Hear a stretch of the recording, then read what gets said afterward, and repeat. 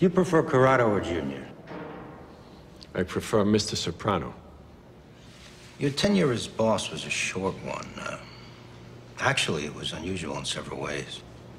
Let me put this to you as simply as I can. You can avoid sentencing on these charges if you will testify that, in fact, you were not the boss of North Jersey. That, in fact, your nephew, Anthony Soprano, was and is. That he, de facto, controlled your capos, with the backing of two of the New York families, communicating through their emissary, John Sacramone.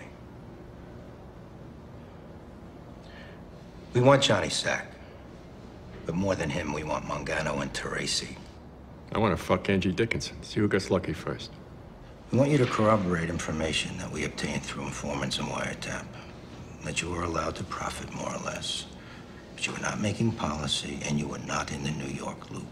You were positioned to take the hits, and now you've taken them. Question is, how long are you gonna keep eating shit? You're 70 years old. How many years you got left?